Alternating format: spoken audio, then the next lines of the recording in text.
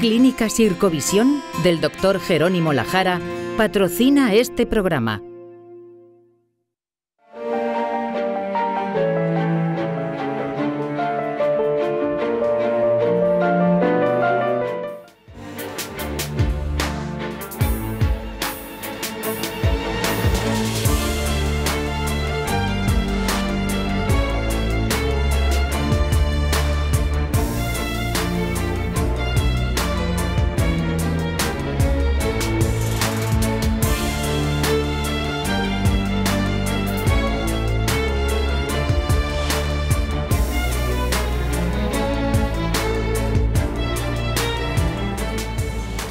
Bienvenido a La Salud en tus manos, un programa que hacemos aquí en Popular Televisión y que también emiten nuestros amigos del grupo Cadena Media. Hoy vamos a hablar de los trastornos de las plaquetas. Veremos qué son las plaquetas, para qué sirven, cuáles son sus trastornos más frecuentes, cómo diagnosticarlos y cuáles serían los tratamientos más adecuados. Para todo ello tenemos en el plató a los siguientes invitados. Vanessa Roldán, gracias Vanessa por venir. Gracias por la invitación. Tú eres la jefa de hematología del Hospital Virgen de la Risaca. Recién jefa de Recién, bueno. No llevo ni 2 meses. Muchos años duré la jefatura. Tengo muchos años todavía por delante, pero ahora mismo soy recién. Tu segundo apellido es Schilling, sí. ¿no? Alemán. Mi madre es alemana. Tu madre es alemana, muy bien. Seguro que aquí en Murcia estás bien. Sí. Francesca Lapadía. Sí. Gracias, Francesca, por venir. Gracias a ti. Tú eres italiana. Sí. Tenemos una mesa muy internacional hoy, ¿eh? Sí. Totalmente. Tú eres médico especialista en hematología, pero trabajas en el Centro de Hemodonación y en el Hospital Morales Meseguer. Sí, correcto. Muy bien. Y Jorge Montserrat. Jorge. Buenas tardes. Muchas gracias por venir. Gracias a ti por invitarme. Tú eres español, aunque tú con referencia a Cataluña, pero todavía español. Y de Murcia, y nacido en Murcia. Y nacido en Murcia, muy bien. Y tu padre compañero mío, sí. por decirlo ya todo. Tú eres médico especialista en hematología en el Hospital Virgen de la Risaca. Correcto. Ya has venido ya a varios programas y eres persona conocida. Muy bien, hemos sacado las cámaras a la calle para ver qué le gustaría saber a distintas personas sobre el tema que tratamos hoy.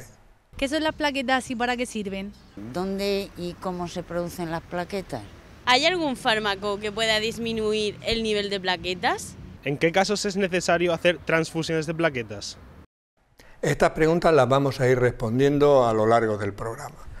Vanessa, vamos a empezar contigo, que eres la jefa, ¿vale? Explícanos qué son las plaquetas y para qué sirven. Bueno, las plaquetas son unos trocitos de célula. En la médula ósea hay unas células muy grandes que se llaman los megacariocitos. Esos megacariocitos, digamos que se rompen en trocitos y esos trocitos son los que salen a la sangre. Las plaquetas sirven sobre todo para favorecer la coagulación de la sangre. Por ejemplo, cuando nos cortamos, las primeras que vienen allí a intentar tapar que no tengamos una hemorragia son las plaquetas. Entonces forman una primera pared y sobre esa pared el resto del sistema de la coagulación construye un coágulo. O sea que las plaquetas sirven sobre todo para evitar que sangremos. Es, digamos, que el primer paso antes de una hemorragia.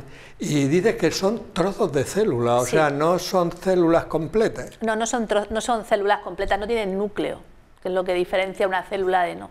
O sea, la célula grande de verdad es el megacariocito, que está en la fábrica de la sangre, que es la médula ósea. Ese megacariocito se rompe en trocitos y lo que sale a la sangre y que va a taponar son esos trocitos, son las plaquetas. Normalmente pues ya circulan inactivadas, pero cuando hay una llamada de ostras, aquí se ha producido un corte, van corriendo, entonces ellas son circulares y cuando llegan allí empiezan a emitir como unos pseudópodos, o sea, empiezan a emitir como unos bracitos para ir taponando. Para ir taponando y luego se agarran todas entre ellas muy juntitas, se ponen muy juntas y entonces se produce el primer tapón. Como no hay cosas perfectas, eso es muy bueno cuando uno se hace una herida. Pero claro, cuando en una arteria, por ejemplo en una coronaria, se rompe una plaquica que es como una herida, es un problemón. Claro, el problema es que la placa rota es una herida. Es una herida y la plaqueta va allí y tapona. La plaqueta le han enseñado a que ella cuando hay una herida hay que tapar. El problema está en cuando tapa de más y entonces obstruye la circulación y se produce un infarto, por ejemplo. Ya hablaremos de eso. Jorge, aunque ya ha comentado algo Vanessa, yo te quería preguntar dónde se producen y cómo. ¿Se producen en la sangre o ya salen de la médula los trocitos esos? Las plaquetas son un componente de la sangre muy peculiar que, aparte como curiosidad decir que solamente están en la sangre de los mamíferos, no están en otros organismos de la escala filogenética inferior. Se producen, como ha explicado Vanessa, en la médula ósea. En la médula ósea están estas células que se llaman megacariocitos, que sé que tienes una sección que habla un poco del origen de las palabras. Mega significa gran, cario, núcleo. Y estas células tienen un núcleo muy grande. Es llamativo porque dentro de la médula ósea sana los megacariocitos un componente muy minoritario, son menos del 0,1% de las células sanas de la médula ósea. Pero ellas mismas, en este proceso que ha explicado Vanessa, que es un proceso muy peculiar, que se da en muy pocas células del organismo, la célula, además de crecer en tamaño, tiene un fenómeno que se llama endomitosis, por el cual aumenta el material nuclear al mismo tiempo que crece el citoplasma, pero sin dividirse. Esto lo hacen muy poquitas células del cuerpo. Entonces, básicamente, para que la gente lo entienda, la célula va creciendo y le van saliendo como michelines a la célula, el citoplasma, la cubierta de célula va creciendo y esos michelines se van plegando sobre sí mismos y en los pequeños capilares de la médula ósea empiezan a aparecer esos michelines de la célula que sobresalen como nosotros lo llamamos como proceso, como pólipos, pero son como pólipo que viene de pulpo, ¿no? Son como prolongaciones del citoplasma que se van fragmentando y se desprenden, y esos trozos que se desprenden del citoplasma son las plaquetas. Un megacariocito por sí solo puede producir hasta 3.000 plaquetas. Y para que te hagas una idea del tamaño, lo normal es que los megacariocitos sean de entre 20 a más de 100 veces el tamaño de una célula de un glóbulo rojo. O sea que son células muy grandes, muy pequeñas, pero que producen todas las plaquetas del cuerpo. Esto que he explicado así parece muy sencillo, en realidad viene todo orquestado por un sistema hormonal muy complejo. Entre ellos lo más importante es una hormona que se llama la trombopoyetina, que se produce principalmente en el hígado, y que igual que la eritropoyetina favorece la producción de sangre, de glóbulos rojos, la trombopoyetina favorece este crecimiento de los megacariocitos y esta fragmentación del citoplasma. ¿Y cuántas plaquetas crees que tenemos en el cuerpo? Pues yo sé que me lo vas a decir tú, ¿no? Pues tenemos muchas, se calcula que hay cerca de 6 millones de plaquetas por kilo de peso y que diariamente se producen más de 2.500 millones de plaquetas por kilo de peso para mantener esa masa plaquetar. O sea, es un proceso muy complejo que interfiere en muchas células, hormonas y varios órganos, pero que cumple su función, que es evitar que tengamos hemorragias y que nos desangremos. No, realmente, vamos, yo he entendido la película, porque lo has contado como una película, de cómo la célula esa tan grande que ha crecido, que el núcleo se ha hecho muy grande, pero no se ha dividido, y luego van saliendo trocicos que son las... Exactamente. En los últimos años, además, para añadirle complejidad, se ha visto en modelos animales que también se producen plaquetas derivadas de megacariocitos que salen de la médula ósea, van por la sangre y quedan atrapadas en el filtro pulmonar. Y se ha visto que hasta 1/3 de la producción plaquetaria se origina en el lecho capilar pulmonar, según los estudios. ¿Y eso animales. se sabe desde hace poco, dice? En los últimos 5 o 6 años se han sacado las publicaciones. O sea que pensamos que sabemos muchas cosas y de pronto salen estudios que dicen, oye, que no sabéis tanto. Vamos a ver, Francesca. La plaqueta ya la tenemos en la sangre, sabemos que no tiene núcleo, que es una cosa inactiva hasta que se pone en actividad, pero tendrá una vida media. Y luego también no estarán todas circulando, porque si se producen tantos millones al día, 2.500 millones creo que ha dicho Jorge, ¿dónde se almacenan para cuando las necesitemos? Dinos eso, ¿cuánto viven y dónde se almacenan? Bueno, digamos que una vez que se han liberado de los megacariocitos, como ha explicado muy bien Jorge, las plaquetas ya viven entre 7 y 10 días, tienen una vida media de esto, una semana, 10 días. Y se renueva cada día, por cada microlitro de sangre se renuevan 35.000 plaquetas. Para que os hagáis una idea, para mantener toda esa masa que ha explicado él, un adulto sano, medio, digamos de talla media, es capaz de producir, o sea, debe de producir para mantener una cifra normal de plaqueta, 100.000 millones cada día de plaquetas.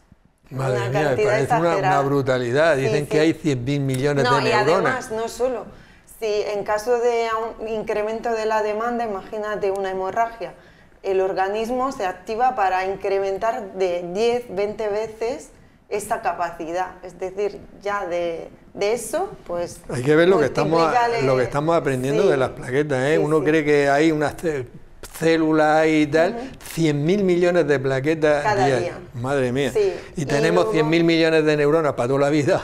Así que fíjate tú. Claro, pero es que viven muy poco las plaquetas. ¿Y dónde se almacenan?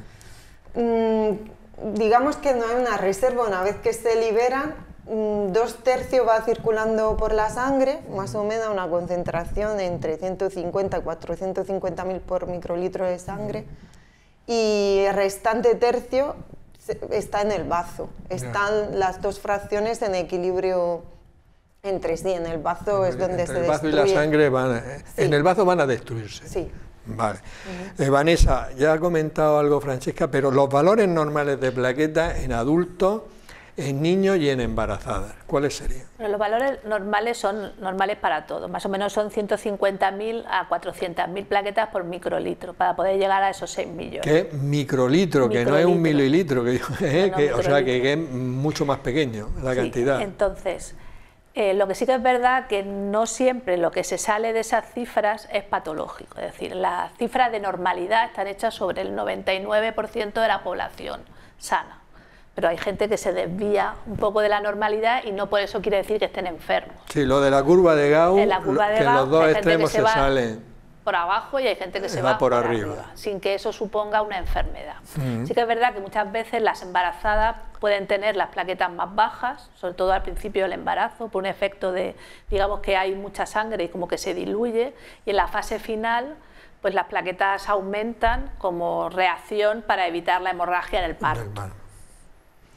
Y los niños pues también pueden tener pequeñas variaciones fruto de la inmadurez de cuando nacen, pero en términos generales consideramos que son 150.000 hasta 400.000. Sí que es verdad que para tener plaquetas suficientes, incluso con 80.000 y hasta con 50.000 nos apañamos, o sea que no siempre que son el que tenga menos de 150.000 va a tener una hemorragia, sino que luego tenemos todo un margen. Eso luego hablaremos de los márgenes de seguridad, porque eso es verdad que le preocupa mucho a la gente, ¿eh? La gente le sale el asterisco, y en cuanto le sale el asterisco 150.000, sale 148.000, madre mía, ¿qué me va a pasar a mí ahora? Yo creo que los asteriscos habría que quitarlos. Yo también creo que habría que quitarlos. Ahora tenemos muchas veces el síndrome del asterisco, y no estoy lleno de asteriscos. No todo asterisco es malo. O sea, la verdad es que cuando te haces un análisis de sangre y no te sale un asterisco, cosa que es tremendamente rara, pero cuando no te sale un asterisco y dices, no tengo asterisco, o sea, como es un placer eso, ¿no?, de no tener asterisco. Sí. Vamos a ver, Jorge. Imaginemos que una persona las tiene por encima de lo normal. Luego hablaremos de los márgenes esos estrechos, pero francamente más elevadas de lo normal, que a lo mejor tenga 700.000, que no, ya es una cifra considerable. ¿Qué riesgos podría tener esa persona, teniendo en cuenta que en principio son inactivas, por lo que vosotros habéis dicho? ¿Y cuáles serían las causas más frecuentes de esa elevación importante de las plaquetas? Sí, nosotros desde el punto de vista médico, cuando un paciente tiene por encima de ese umbral que ha dicho Vanessa, denominamos que el paciente tiene una trombocitosis, es un aumento del recuento. Las trombocitosis pueden ser primarias, es decir, que la única causa, el único motivo sea que las plaquetas estén elevadas de por sí, enfermedades propias de hematológicas, o secundarias, que son mucho más frecuentes, es decir, ese aumento de plaquetas es la consecuencia de otro proceso intercurrente que hay en el organismo. Estas trombocitosis secundarias son mucho más frecuentes y también son, la mayor parte de las veces, son un hallazgo que no tiene repercusiones.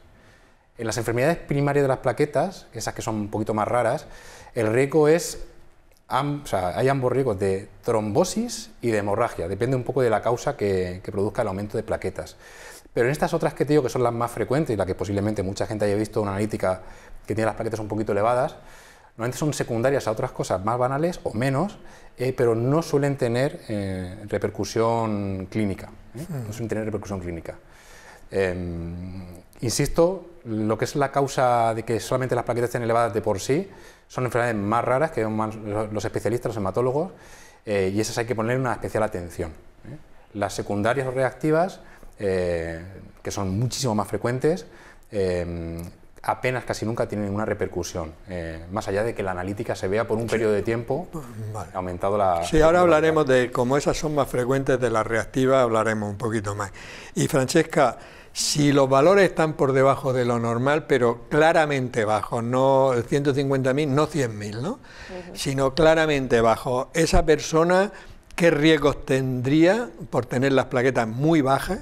Que ya habéis comentado que por ejemplo 100.000 hasta 70.000 incluso más bajas, pero más bajas de eso, ¿qué problemas podría tener? Aunque lo podemos sospechar, y cuáles serían las causas más frecuentes de esa bajada de las plaquetas. Vale, pues tener las plaquetas bajas se llama trombopenia o trombocitopenia. Y ya, aunque la definición diga que es por debajo del valor normal, que digamos está en torno a 150.000, no quiere decir que esto sea clínicamente significativo. El riesgo, hemos dicho, dado que intervienen en la formación de un tapón, cuando nos cortamos o nos hacemos la herida, el riesgo de tenerlas bajas conlleva poder sufrir una hemorragia, es decir, un sangrado.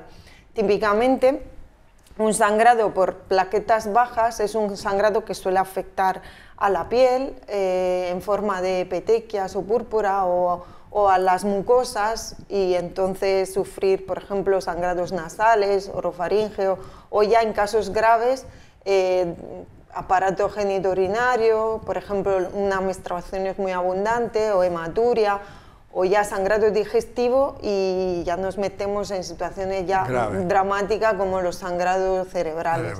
Pero esto, ¿cuándo pasa? Cuando ya la cifra de plaquetas está muy baja.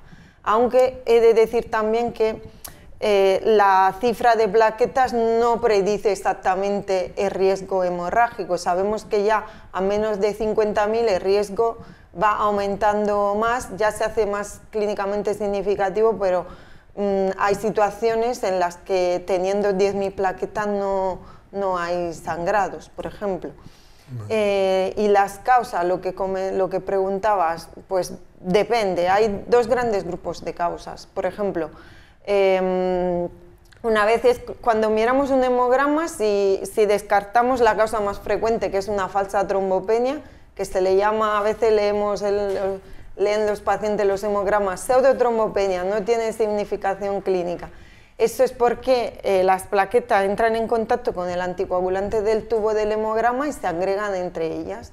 Y entonces el contador celular da un resultado falsamente bajo.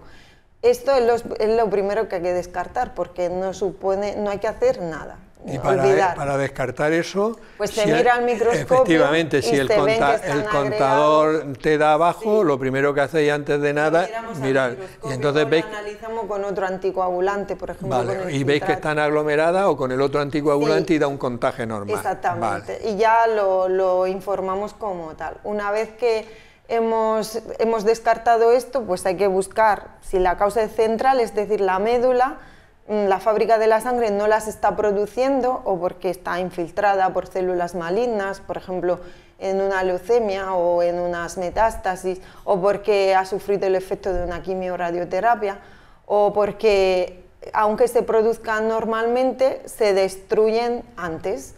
Y estas son las causas periféricas, es decir, sí se producen bien, pero se vive menos de lo habitual. Y esto se da, por ejemplo, en infecciones, causas autoinmunes o fármacos, entre otras causas. Que luego veremos. Muy bien. En nuestra sección Palabras de Médicos, nuestro profesor de latín y griego, Juan Carlos Ferre, y nuestra experta en traducción, Mariluz Soler, nos van a decir el origen de varias palabras relacionadas con el tema de hoy. Muy buenas. En el programa de hoy vamos a hablar de púrpura. ¿Pero del color? Sí. Pero estamos en la salud en tus manos, algo diremos de enfermedades. Sí, también estamos en la salud de tus manos, y el púrpura son los síntomas de una enfermedad. Púrpura trombocitopénica inmune, o PTI. Vaya nombre. Vamos a explicar primero lo de púrpura. Púrpura viene del latín púrpura, y del griego pórfira, y hace referencia a un molusco que era muy difícil de encontrar y que producía un líquido de color violáceo, un tinte, y era muy valioso para el sector textil. Por eso hace referencia a esas pintas que aparecen en la piel de este color violeta oscuro o púrpura.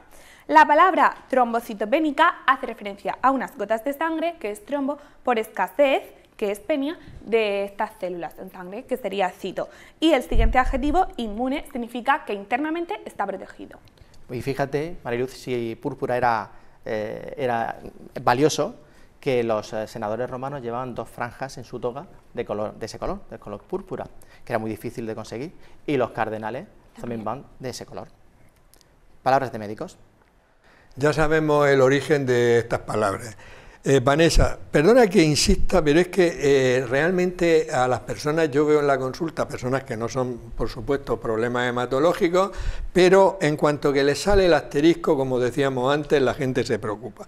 Vamos a poner unas cifras, por ejemplo, si una persona, habéis dicho que es normal de 150 a 70.000 plaquetas por microlitro, ¿vale? Imagina que tiene 500.000, o sea, se pasa 100.000. Esto debe consultar cuando vea eso, se debe de asustar, debe consultar o decir, bueno, tranquilidad, que mi médico de atención primaria ya a lo mejor dentro de 2 meses piensa repetírmelo tal. ¿Qué se debe de hacer? Pero lo primero es dejar que el médico de familia evalúe el hemograma y no sea la propia persona. Es decir, que el problema es que muchas veces, como hemos dicho antes, no todas las alteraciones, no todos los asteriscos son patológicos. Entonces, 500.000 plaquetas, vale, no es una cifra normal, pero hay que ver si son 500.000 en un hemograma aislado, si en ese momento el paciente tenía algún tipo de infección respiratoria, estaba acatarrado, tenía una viriasis, o incluso se había dado un golpe o se había cortado y las plaquetas de forma reactiva habían aumentado. Para eso lo mejor es, bueno, pues vale, tiene usted 500.000 plaquetas, vamos a programarle una analítica en 3-6 meses y vamos a ver si esas plaquetas se mantienen, si suben, si bajan, porque muchas veces cuando volvemos a repetir el hemograma al X tiempo se han normalizado. Las plaquetas son muy reactivas. Vale, o sea que en principio, de entrada, con no lo que le diga su médico de atención primaria, y lo está. Normal sería que a los 3-6 meses se lo repitiera. La mayoría de los casos, a los 3-6 meses, esas plaquetas vuelven a la normalidad. A la normalidad. Lo que no hay que hacer es consultar al doctor Google. Vale, sí, no, el doctor Google, vamos, los pone que tienen que salir corriendo urgencia. Por eso. Y Jorge, me imagino que la respuesta va a ser muy similar. En vez de altas vamos a pensar bajas, que tenga 70.000, por ejemplo. Y ya la gente dice, 150, tengo menos de la mitad. ¿Lo mismo que ha comentado Vanessa o alguna puntualización? Bueno, con las plaquetas bajas sí que, por supuesto, además de lo que ha dicho Vanessa, hay que ver si existe algún tipo de dato clínico. Pero, Jorge, perdona, ¿lo que ha dicho Vanessa porque es la jefa o porque...? No, porque lo ha dicho muy bien dicho. Hay algún síntoma de sangrado o de disfunción plaquetar. Es decir, a la hora de tener plaquetas por debajo, un poquito lo que venimos a decir en todos estos programas, que en el cuerpo, afortunadamente, tenemos órganos y materia y tejidos de más para cubrir las necesidades básicas, ¿no? Tenemos 2 riñones, 2 pulmones, ¿no? Un corazón solamente 1, pero con cifras tan bajas como 70.000 plaquetas, que es lo que tú planteas, no es solamente que el paciente pueda tener una vida normal, es que incluso no tiene riesgo de sangrado frente a traumatismos menores, incluso puede someterse a cirugías del tipo de cirugía digestiva, como quitarse una vesícula biliar o un trozo de intestino, sin que haya que hacer ninguna medida adicional. Otra cosa sería que estas plaquetas, que estuvieran bajas, se asociaran a otras alteraciones del hemograma, es decir, aparte de las plaquetas hubiera otra serie de hemogramas, sean los glóbulos blancos o los glóbulos rojos afectados, o que veamos en ese evolutivo que ha comentado Vanessa un descenso prolongado, persistente y que va empeorando. En ese momento sí que es el momento de remitir al especialista.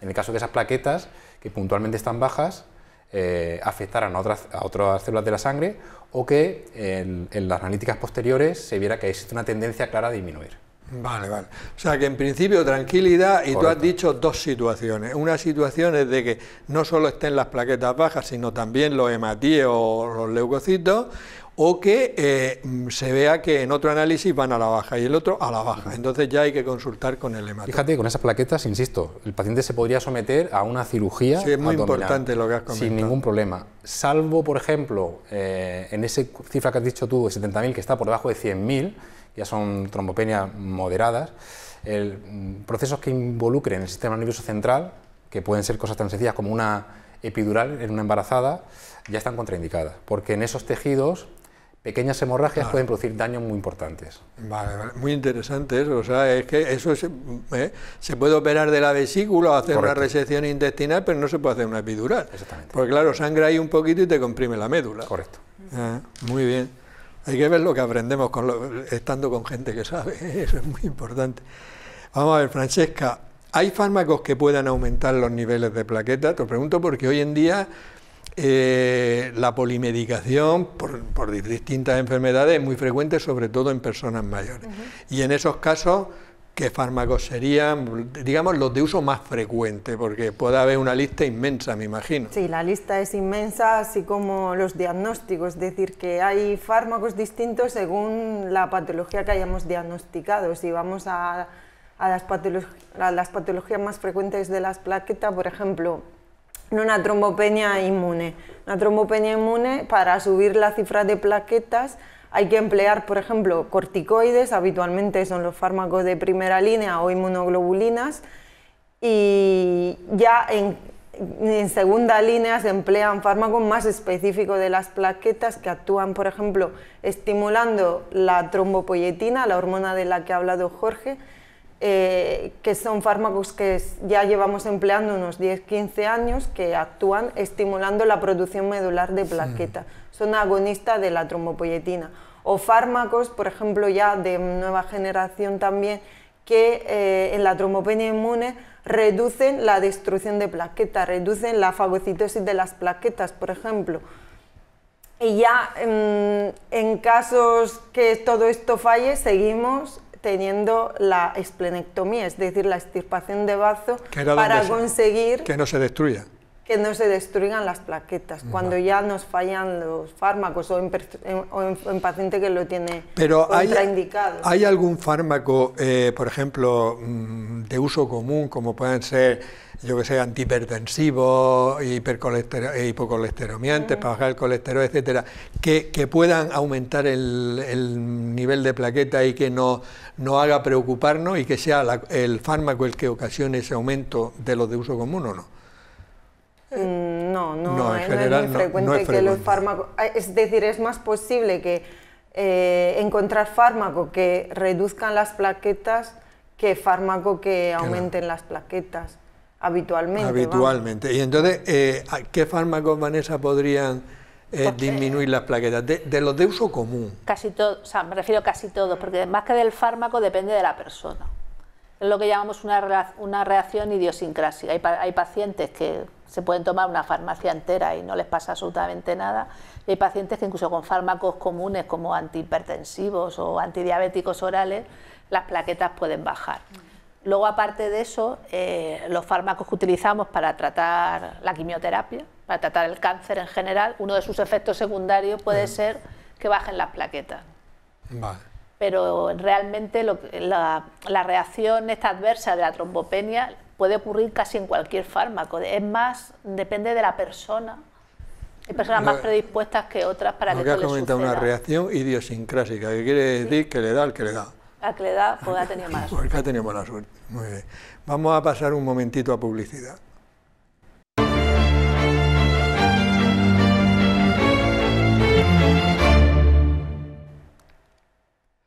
Vamos a continuar. Jorge ya nos ha explicado que la trombocitosis es un aumento de las plaquetas y nos ha dicho que había unas centrales a nivel de la médula y otras reactivas que son muchísimo más frecuentes. ¿Qué causas producen esa trombocitosis reactiva? La causa más frecuente, Juan, y es un tema recurrente en los programas de hematología, es la anemia ferropénica. La anemia ferropénica, la anemia por déficit de hierro, que es la enfermedad más prevalente a nivel hematológico, hace que casi en un tercio de los pacientes que la tienen haya un aumento reactivo de las plaquetas. La pregunta es ¿por qué están las plaquetas aumentadas en la anemia ferropénica? Y tiene una explicación muy curiosa a nivel de su etiopatogenia, y es que en los precursores de la médula ósea, la serie roja, los glóbulos rojos, tienen un ancestro común con las plaquetas. Existe un precursor común que es el precursor eritroide megacariocítico, ¿no? Este precursor tiene, receptores tanto para la eritropoyetina como para la trombopoyetina.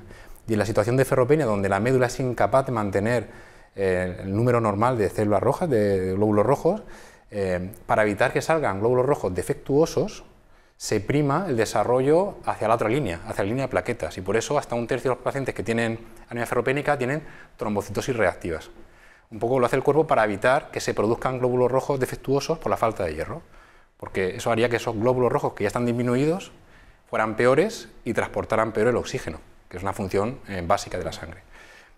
Otras causas serían estímulos muy intensos como traumatismos, cirugías, altitud, incluso el deporte intenso o casos de asfixia o casi asfixia producen trombocitosis reactivas. Existen causas más raras y más complejas y más peligrosas para el paciente, como ciertos tumores. Hemos dicho que la trombopoyetina se produce en el hígado, tumores hepáticos, incluso tumores de otros estirpes como del ovario también pueden producir trombocitosis. Y algo de lo que hemos hablado antes, de que pacientes que reciben quimioterapia le bajan las plaquetas, pero cuando se recupera la médula de esa quimioterapia, puede haber y suele haber trombocitosis reactivas, que son muy llamativas en el caso de la esplenectomía. Cuando a un paciente se le quita el bazo por cualquier causa, en los años posteriores, normalmente a la larga se suele equilibrar y la cifra de plaquetas vuelve a sus niveles normales, pero en los siguientes años, 3-5 años, la cifra de plaquetas está claramente aumentada. Esas son las causas más frecuentes. Sí, yo creo que para la población en general lo que más le interesa saber es el tema de la anemia ferropénica. Correcto. Muchos pacientes vienen muy preocupados porque ven que tienen anemia y además las plaquetas elevadas. Ya, que sería peor si tuvieran anemia y las plaquetas bajas. Correcto. Eso ya bajo el punto de vista del hematólogo, del hematólogo sería decir, cuidado, pero si ya anemia y plaquetas altas, pues reactivo y... Es un mecanismo compensatorio. Y cuando corrijamos la anemia ferropénica, eso va a desaparecer. Correcto. ¿Vale? Muy bien. Francesca, si una persona tiene una trombocitosis, es decir, un aumento de las plaquetas, ¿qué síntomas puede tener? Depende de la causa. Si, bueno, como siempre. Como si siempre. es una causa reactiva, los síntomas son los típicos de la enfermedad que las está provocando.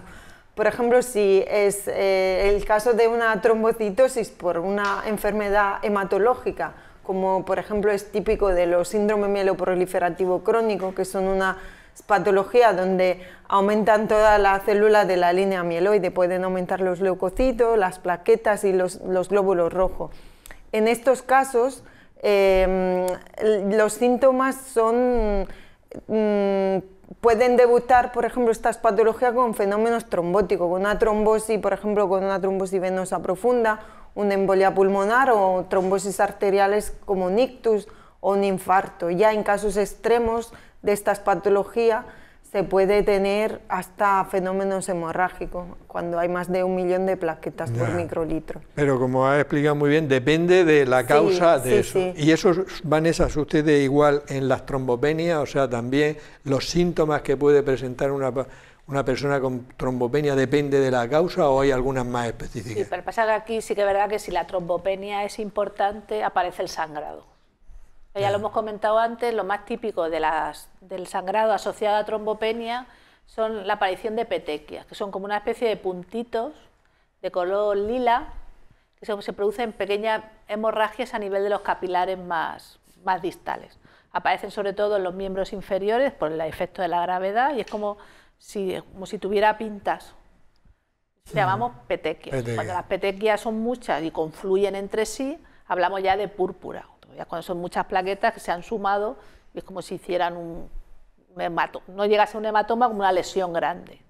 También es típico de las trombopenias el sangrado mucoso, la nariz, la boca al cepillarse los dientes, y ya si la trombopenia es muy importante ya puede aparecer pues un sangrado ya a nivel gastrointestinal y en el peor de los casos un sangrado cerebral. Ya, pero que sobre todo son las petequias, los punticos rojos, que cuando ya más importante se juntan entre ellos y da la púrpura, que es el color violeta. Entre ellos da la púrpura. Muy bien. Vamos a ver, Jorge, ya sabemos la cifra normal de plaquetas, la hemos dicho, se la van a aprender todos los telespectadores. ¿Vosotros con esta cifra ya sois capaces de, que nos la da una máquina en principio, de diagnosticar muchas enfermedades de las plaquetas, pero ¿cuándo necesitáis hacer exploraciones más profundas para llegar a un diagnóstico concreto? En realidad el recuento plaquetar es un dato orientativo y la mayoría de veces necesitamos recurrir a técnicas diagnósticas más profundas, que no tienen por qué ser complejas, para asegurarnos de que no sea un error analítico, o en el caso de que sean esas plaquetas bajas o altas reales, intentar asegurarnos con el menor número de pruebas el diagnóstico concreto que tiene el paciente. Entonces tenemos desde, por ejemplo, el recuento, pasamos al siguiente dato, que sería la morfología, es decir, vemos la sangre al microscopio. La morfología nos puede dar datos muy interesantes. Por ejemplo, existen enfermedades raras, congénitas, donde las plaquetas, aparte de pocas, pues se ven más pequeñas, ¿no? Por ejemplo, el viscosaldrit, o se ven plaquetas que tienen un déficit de subgranulación. Las plaquetas normales tienen dentro de su trocito de citoplasma unas pequeñas bolitas, que hay algunas enfermedades raras de las plaquetas, por ejemplo, los déficits de gránulos, la enfermedad de las plaquetas grises, que esas plaquetas se ven como vacías.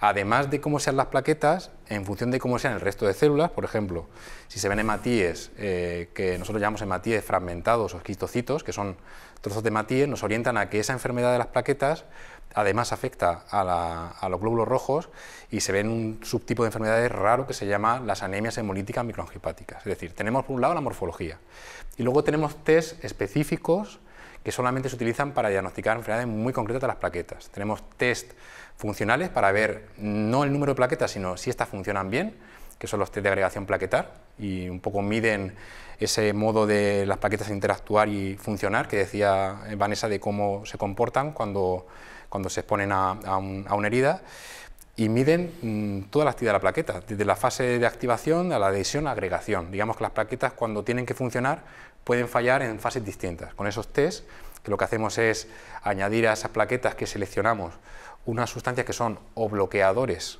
o agonistas que favorecen cada una de esas fases de la función plaquetar, vemos, según lo que falla, si hay alguna alteración concreta.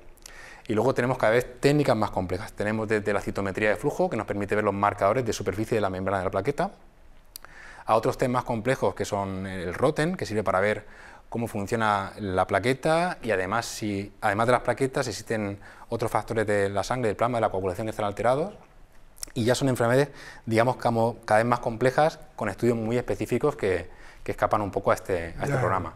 Y por último, siempre que sospechamos alguna enfermedad importante, la biopsia de médula ósea, es decir, empezamos con el recuento plaquetal en el hemograma, vamos haciendo estas pruebas, y a veces, no siempre, tenemos que llegar a hacer la biopsia de médula ósea para asegurarnos de si la enfermedad es una enfermedad primaria o es una causa reactiva.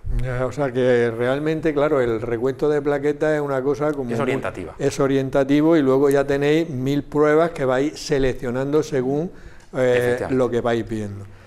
Francesca, vamos a hablar de una enfermedad que es relativamente frecuente, pero que a veces se da en niños, creo, y tal, que es la púrpura trombopénica idiopática.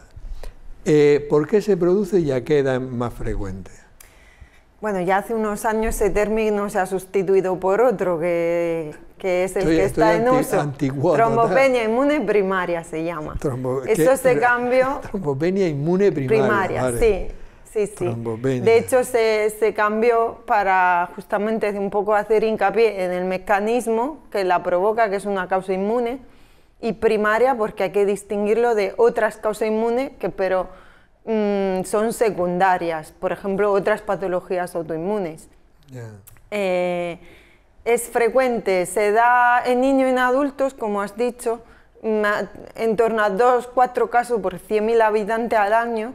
Lo que pasa es que luego, como más prevalente en la edad adulta, porque en los adultos suele ser más frecuente la forma crónica, mientras que en los niños, una vez que se trata, ya desaparecen, no suele cronificar. ¿Y por qué se produce? Esa es una gran pregunta. Ya sabemos muchísimas más cosas. Al principio se creía que era solo una trombopenia periférica, donde las plaquetas se destruían por una alteración inmunitaria, donde se producen autoanticuerpos que atacan a las plaquetas, y que esas plaquetas son destruidas antes por el bazo. Ya sabemos más cosas, que aparte de esto, también hay una alteración inmune que afecta a la propia producción de las plaquetas, y participan no solo los anticuerpos, sino también la inmunidad humoral, es decir, los linfocitos T, que alteran la función de los megacariocitos, inducen su apoptosis y a la vez también atacan a las plaquetas periféricas.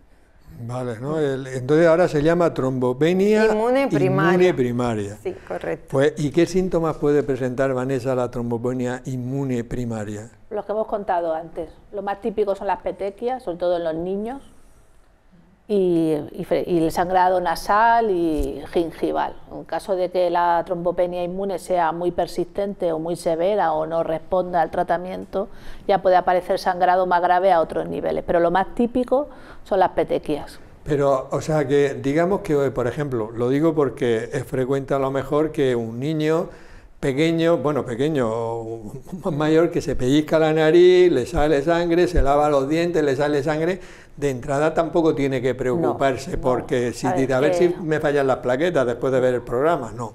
Que vea que tiene que tener las petequias, los punticos rojos. Sí que es verdad que la mucosa nasal es una mucosa peculiar porque está sometida a cambios de temperatura, está como digamos muy al aire. Entonces esos pequeños cambios de temperatura puede hacer que cualquier persona en un momento dado tenga una pequeña hemorragia nasal. Lo típico que se decía en la huerta, se le ha soltado la nariz. Sí, sí, totalmente. Tienes madre alemana, pero lo de la huerta... Vivo en la huerta. Muy bien.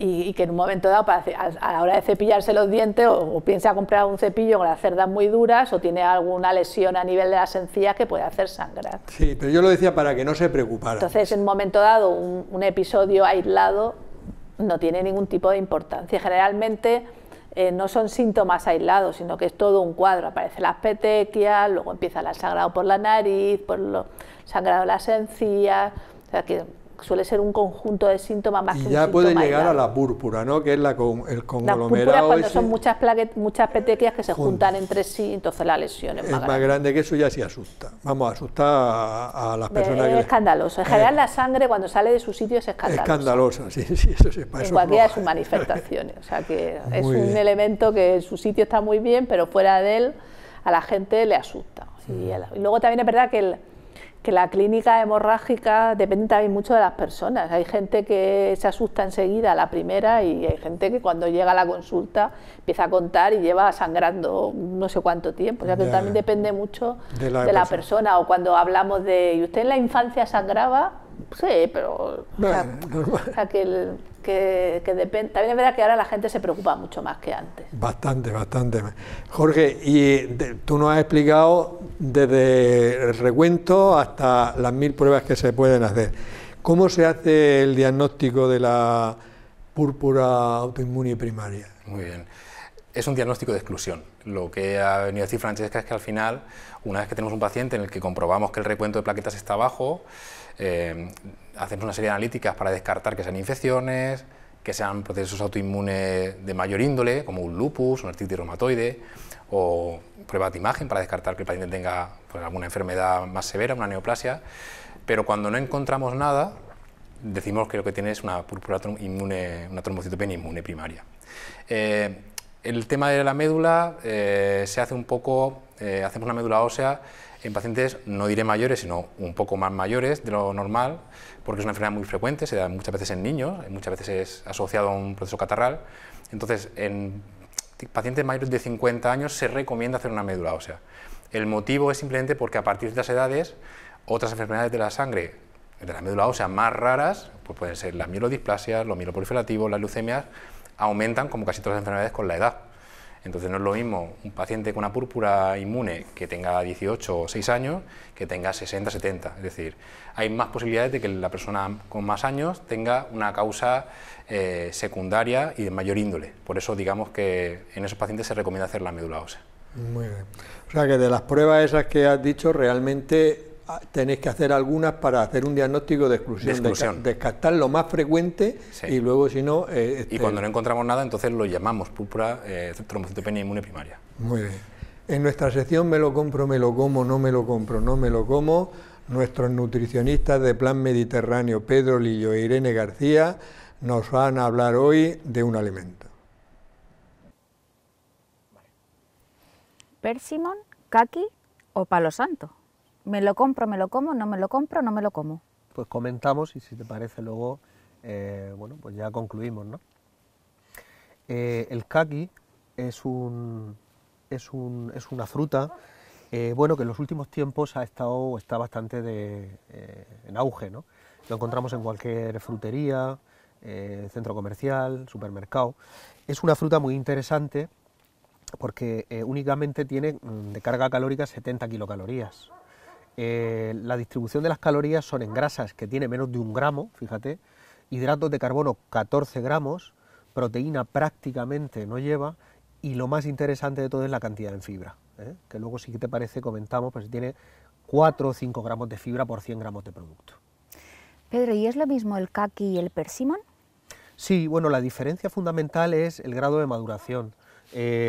Como sabrán los espectadores, el persimón está más duro, más turgente y no está tan dulce.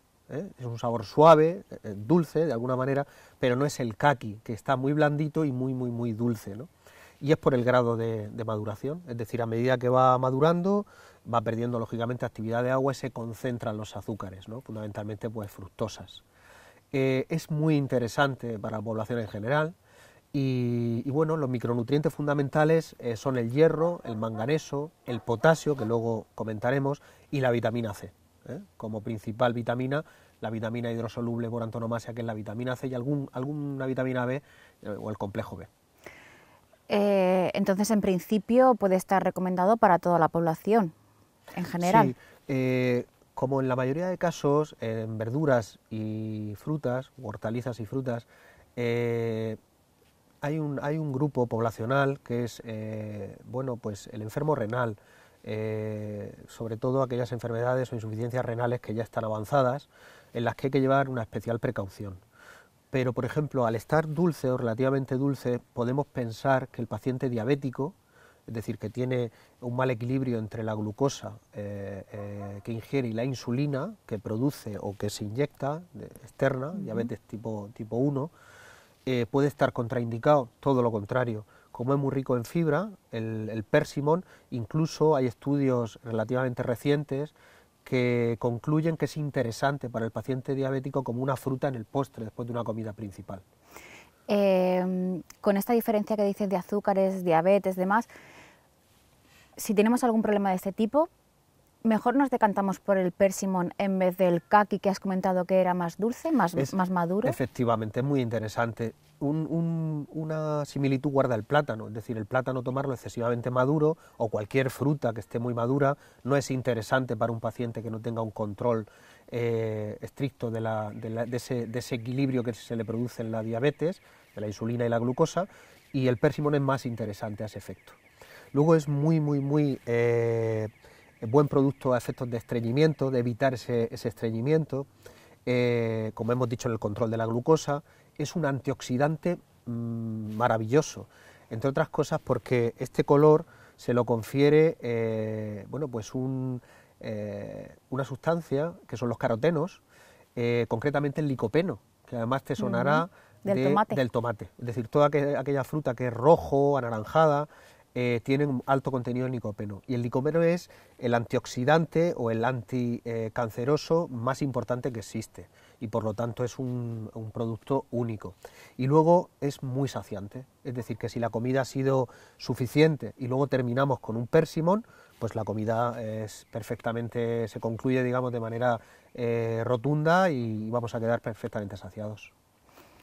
Es un producto que no encontramos todo el año en el supermercado, ¿verdad? Es un producto de temporada. Sí, más bien, quizás los meses de septiembre, ya en octubre, noviembre, diciembre, hasta enero, vamos a encontrar este producto prácticamente en todos los centros comerciales, como digo, o en fruterías de barrio. O sea que ahora mismo está muy extendido y por lo tanto no vamos a tener dificultad. Entonces, ¿qué hacemos con este producto? Yo creo que me lo compro, me lo como, ¿no? Sí, nos lo compramos y nos lo comemos. Yo posiblemente sea de mis frutas favoritas. Y bueno, prácticamente todos los días, uno al menos me tomo. Me lo compro y me lo como. Lo apunto en la lista. Bueno, pues ya sabemos más sobre este alimento. Francesca, ha dicho Jorge que el diagnóstico de la púrpura inmune primaria es un diagnóstico de exclusión. Pero ¿con qué otras enfermedades, que hay que descartar obviamente, puedes tener similitudes, lo que en medicina llamamos el diagnóstico diferencial? Cuando observamos a un paciente con una púrpura nos tenemos que plantear un diagnóstico diferencial que incluye los dos protagonistas de esta primera parte de la hemostasia primaria, que son los vasos y las plaquetas. Entonces, podemos tener una púrpura por una causa vascular o una púrpura por una causa plaquetaria. Por ejemplo, la causa vascular es cuando el endotelio tiene alguna enfermedad, que puede ser, por ejemplo, en las vasculitis o en algunos fármacos que dañan al colágeno, entre las causas más frecuentes. Y cuando es un problema de las plaquetas, no solamente las plaquetas están bajas, como en las trombopenias, puede que estas plaquetas tienen un número normal, pero funcionen mal. Y en este caso es típico de las trombopatías, que son unos defectos congénitos o adquiridos de las plaquetas. O sea que explicabas tú muy bien que una persona puede tener una púrpura y puede ser porque el fallo en las plaquetas o fallo en los vasos, ¿no? Sí. En el endotelio, que es la capa que está en contacto con la sangre, ¿no? Sí, y cuando se inflama o cuando se altera puede dar las púrpuras también. Por ejemplo, en los niños, las dos causas más frecuentes en los niños son la trombopenia inmunoprimaria y la vasculitis de IgA, que es cuando se acumula inmunoglobulina en las paredes y se inflaman. Se inflaman y permiten la salida de la extravasación de estos glóbulos rojos que se van acumulando debajo de la piel. Muy bien. Y Vanessa, ¿el tratamiento de esta púrpura? Pues fundamentalmente la primera línea de ataque es tratamiento inmunosupresor, y para eso lo que usamos en primer lugar son los corticoides. Ya si el tratamiento, porque como es una enfermedad inmune, ya si el tratamiento inmunosupresor falla, pues ya hay fármacos de segunda línea. Uno de ellos actúan sobre los propios megacariocitos, sobre los receptores de los megacariocitos. O bien utilizamos otros tratamientos inmunosupresores más potentes. Y ya lo que es el quitar el bazo ya se hace muy alto. En general ya cada vez lo quitamos menos, por no decir que casi no lo quitamos. Ya tienen que ser casos que llamamos muy refractarios, o sea que no responden absolutamente a nada. Pero ahora mismo hay muchas líneas de tratamiento y si falla el primero hay una segunda, una tercera, o sea que vamos intentando, aumentamos la potencia del inmunosupresor, utilizamos otros mecanismos de acción. ¿Y el resultado en general suele ser bueno? Sí, pero siempre hay casos desgraciados que responden mal. O hay casos que responden, recaen, recaen. Ya, porque claro, la causa, al decir primaria, quiere decir que no la sabemos exactamente. Que no la sabemos, o sea, que se saben cosas, pero no... Sabemos que hay un cierto mecanismo inmune, pero no sabemos exactamente por qué. Ya. Y la trombocitemia, es decir, el aumento de las plaquetas esencial, que sería como lo contrario de esta, que hay muchas plaquetas y que tampoco sabemos por qué, ¿no? Claro. Pero en ese caso, por ejemplo, si son cifras muy elevadas, ¿qué se hace? Claro, la trombocitemia esencial, primero es una enfermedad rara, hablamos de casos de 2 casos cada 100.000 habitantes por año. Y en ellas, paradójicamente, muchas veces el primer motivo de alerta es la realización de la analítica. Los pacientes, el 50% de ellos están totalmente asintomáticos cuando se diagnostica la enfermedad a través de una analítica. Son enfermedades que es importante saber que, y esto lo hemos hablado un poquito al principio, es curioso porque conforme aumentan las plaquetas uno piensa, pues seguro voy a tener trombos. Sí, una de las manifestaciones frecuentes, hasta 1/3 de los pacientes al diagnóstico tienen algún evento trombótico, sobre todo arterial, y en estos pacientes se insiste mucho en cuidar los factores de riesgo cardiovasculares, el tabaco, la hipertensión, el colesterol. Pero paradójicamente estas plaquetas lo que hacen es, conforme se acumulan y suben mucho el número de sangre, por encima de 1 millón, 1,5 millones que se puede tener, decíamos que lo normal es tener menos de 450.000, los pacientes pueden tener 1 millón, 1,5 millones, casi 2 millones de plaquetas. Esas plaquetas, digamos que absorben partículas del plasma que favorecen la coagulación y pueden producir un fenómeno hemorrágico. Por eso digo que las trastornos de las plaquetas pueden producir hemorragia o trombosis. Insisto que son enfermedades raras y para todas ellas hay tratamiento. Hay tratamiento específico para tratar el aumento de plaquetas y tratamiento de soporte, cuidando los factores de riesgo cardiovascular y también para evitar esas trombosis, que son una causa importante de severidad de la enfermedad. O sea, me quedo con la idea de que son enfermedades raras y que tenéis tratamiento. Muchos y muy buenos. Muchos y muy buenos. Sí. Ya con eso nos quedamos tranquilos. Francesca, para la coagulación normal de la sangre aparte de las plaquetas necesitamos otros factores que se llaman factores de la coagulación, ¿no? Correcto. ¿Y qué enfermedades así frecuentes, solo por resaltarlo, que no solo son las plaquetas, sino que existen estos factores, se pueden presentar?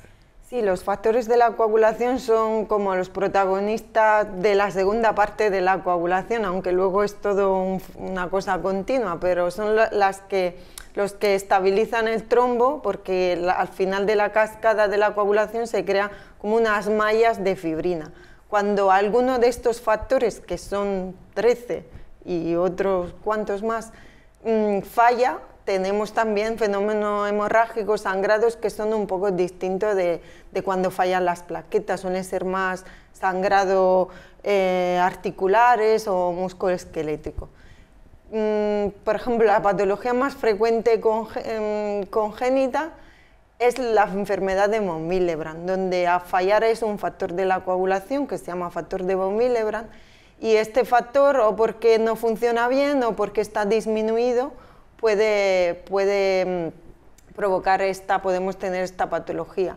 Luego, obviamente hay que nombrar a las hemofilias. Todo el mundo ha escuchado alguna vez la palabra hemofilia, la hemofilia A, la hemofilia B. Estas son también patologías genéticas que afectan a varones típicamente porque se transmiten con el cromosoma X, y que al fallar son los factores 8 y 9 respectivamente, y es muy típico estos sangrados en las articulaciones, en la rodilla. Ya no vemos tantas deformaciones porque ya se aplican tratamiento desde el nacimiento, desde el propio diagnóstico. Muy bien. Y veo que, como en toda la medicina, pues ha habido bastante avance en el tratamiento de las enfermedades hematológicas.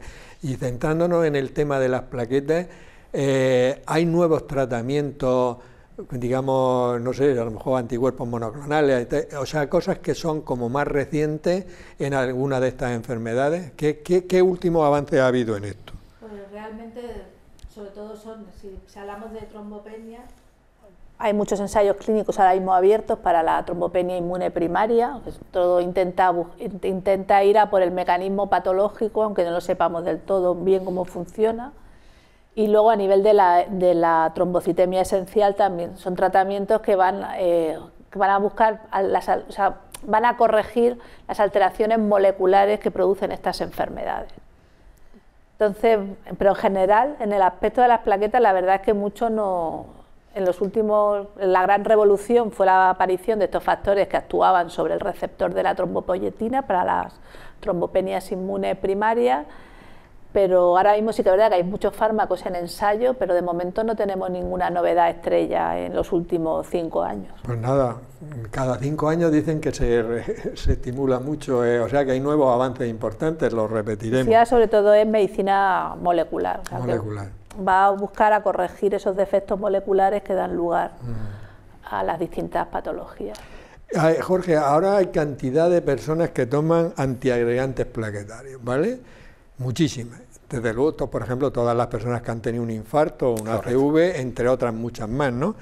¿Qué cosas deben saber los pacientes que toman antiagregantes? Claro, lo primero es que estén tranquilos, que son fármacos de seguridad y eficacia comprobada, y que, como has dicho tú, lo toma un porcentaje de la población muy elevado. Las precauciones básicas sería que aquellos pacientes que toman estos fármacos deben tener un poco de precaución a la hora, pues, de no exponerse a traumatismos y golpes, es decir, no manipular objetos cortantes, hacerlo con mucha precaución, tener cuidado de no recibir golpes, y siempre deben advertir, frente a cualquier manipulación, procedimiento invasivo, que los toman. En la gran mayoría de las veces, el tomar un fármaco antiagregante, o incluso 2, muchos pacientes toman 2 fármacos antiagregantes, no supone nada más que, de cara a una intervención, suspender uno de ellos, incluso a veces no necesitan ni suspender ninguno de ellos. Entonces, lo que tienen que decir los pacientes, lo que tienen que saber es que, de cara a hacerse procedimientos banales de una extracción de una muela, o hacerse una endoscopia, o hacerse una biopsia, advertir al médico de que lo toman, en el caso de que no estuviera bien registrado, y siempre bajo supervisión médica especializada, saber si tienen que suspender alguno, con qué periodicidad y cuándo reiniciarlo después del procedimiento invasivo. Pero el mensaje general es que estén muy tranquilos. Avisar. Que estén tranquilos y avisar. Efectivamente. Porque si surge algún problemilla, uno está avisado y sabe lo que tiene que hacer. Correcto. Francesca, todo el mundo sabe, y ahí, por suerte, ahí tú trabajas en el centro de donación, sí, que hay muchos donantes de sangre, pero normalmente la gente interpreta una donación como para donar hematíes, glóbulos rojos. ¿Se pueden donar plaquetas? Por supuesto que sí. ¿Y se hace de la misma manera que una donación de hematíes? O sí, luego... se puede hacer de dos formas. A ver, cuéntanoslo. De hecho, hay, mediante la clásica donación de sangre total, que es cuando el donante va y se le extrae sangre, una bolsa entera, esta bolsa luego se fracciona, se separan los distintos componentes de la sangre y se obtiene un concentrado de hematíes, una bolsa de plasma y un concentrado de plaquetas. Esas plaquetas se unen con otras 4 aproximadamente unidades de plaquetas de otros donantes y se genera un pool. Se llama un pool de plaquetas. O sea, que no pasa como con los hematíes, que no se pueden mezclar de entrada los de unos con los de otros. Exacto, las plaquetas se unen con otros donantes. De hecho, cuando recibimos un pool de plaquetas, estamos recibiendo plaquetas de distintos donantes a la vez. Luego hay una forma solo para donar plaquetas, que se llama plaquetoaféresis, cuando el paciente... se hace con otra metodología, es decir, el donante se conecta por venopunción a una máquina, a un sistema cerrado que incorpora una tecnología que vaya centrifugando y separando la sangre en sus componentes por un gradiente y se extraen solo el componente con el que nos queremos quedar. Se queda las plaquetas y mete el resto de la sangre. El resto se devuelve al donante en un sistema cerrado y esto nos permite tener un producto que equivale en cantidad de plaquetas al otro que hemos obtenido de varios donantes. Y esto se puede hacer con más frecuencia a la vez que una donación. Me llama la atención eso, que se pueden juntar las plaquetas de distintas personas y eso. Porque del mismo grupo sanguíneo. Efectivamente. Sí, sí, y esto te permite, cuando se transfunde, incrementar el nivel de plaqueta entre 30 y 50.000. Muy bien. Porque Vanessa, ¿cuándo sería necesario hacer una transfusión de plaquetas? En general transfundimos las plaquetas cuando están muy bajas y si son de origen central. Muchas veces en las trombopenias por destrucción periférica no transfundimos. Pero, por ejemplo, pacientes con una leucemia, pacientes que reciben quimioterapia, esos pacientes como efecto secundario, la médula ósea deja de fabricar plaquetas. Entonces, hasta que la médula ósea se recupera, cuando están muy bajitas, transfundimos plaquetas para evitar que tenga una hemorragia severa. Solo central, las periféricas no, porque muchas son autoinmunes y lo único que haría es estamos echando más leña al fuego. Más leña al fuego. Y Jorge, última pregunta. La vida media de las plaquetas es de 7 a 10 días, habéis comentado. Correcto. No es como las hematíes que tienen 120 días. Entonces, si necesitas transfundir plaquetas, ¿cada cuánto tiempo hay que hacer la transfusión? Va a depender, Juan, sobre todo de la situación del paciente y del motivo. Como ha dicho Vanessa, para aquellos pacientes sometidos a quimioterapia, sobre todo trasplante de médula, que son los que tienen médula más deprimida, se puede llegar a necesitar, incluso por periodos cortos, transfusiones diarias, pero lo habitual es transfundir a estos pacientes cada 3-5 días, y siempre bajo circunstancias de un número de plaquetas muy bajo o situaciones que acompañan a esos pacientes y que favorezcan el sangrado, por ejemplo la fiebre, el que tenga algún tipo de hemorragia activa o que se vaya a someter a un procedimiento invasivo, a una biopsia, una endoscopia, y para garantizar o disminuir el riesgo de sangrado, incluso si no llegan a ese umbral con el que transfundimos, los transfundimos preventivamente para evitar complicaciones. Porque las transfusiones de plaquetas, como cualquier fármaco y como cualquier acto médico, tienen también sus complicaciones. Entonces, unas complicaciones, por ejemplo, es la refractariedad. Aquellos pacientes que se transfunden muchas veces plaquetas, ellos mismos crean anticuerpos contra esas plaquetas, contra plaquetas externas y hacen que el número de plaquetas no suba. Entonces, intentamos restringirlo también, porque es un bien limitado. Dependemos de las donaciones. Muy bien, pues yo creo que desde luego habéis hecho un programa estupendo, porque yo creo que las personas que vean el programa o que lo hayan visto no van a tener dudas y habéis sido bastante tranquilizadores en el sentido, sobre todo, de esas variaciones que son casi de la normalidad y que mucha gente de entrada se preocupa mucho. Y bueno, saber también que hay profesionales que se dedican su vida al estudio de la hematología y que tenéis tratamientos pues muy adecuados para prácticamente todas las patologías. Agradeceros que hayáis estado aquí y seguro que será útil para la población que nos vea. Por mi parte nada más, solamente recordaros que en nuestro portal de salud CanSalud podéis encontrar información sobre hábitos de vida saludable y prevención de muchas enfermedades. Nos despedimos hasta la próxima semana en un nuevo programa de La Salud en tus manos. Que seáis muy felices.